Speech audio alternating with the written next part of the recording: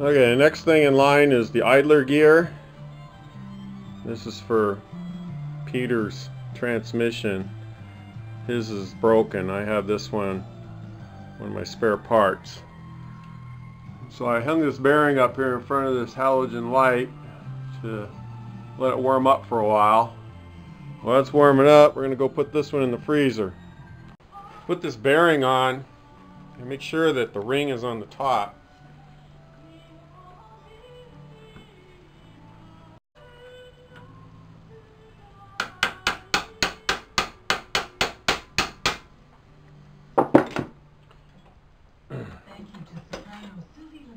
I'm going to set it up in the press.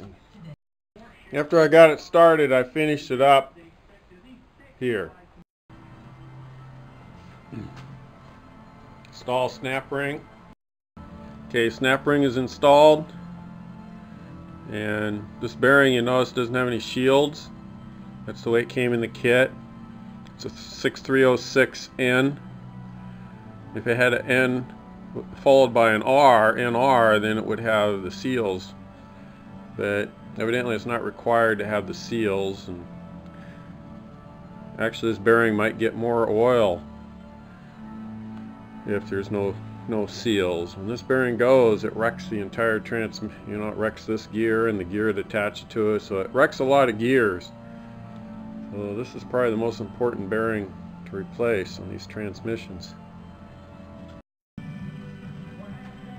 This is the main idle gear.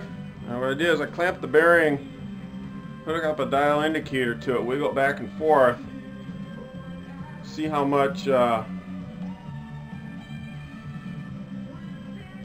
what the extreme movement is. I said at 0, we're looking at 10, 20, 30, 40, up to 43, 45, almost 49, 48.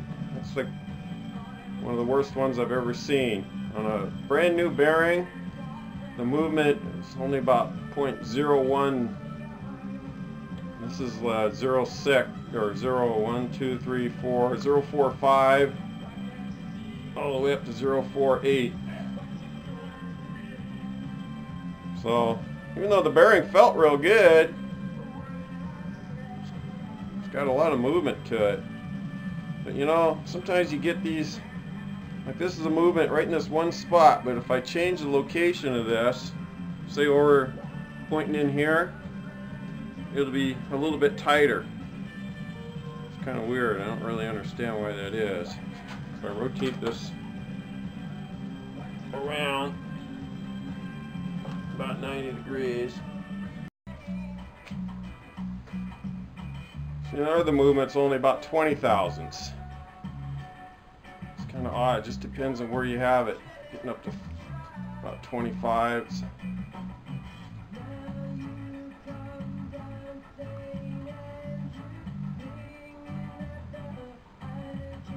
Now it's moving 40, 45.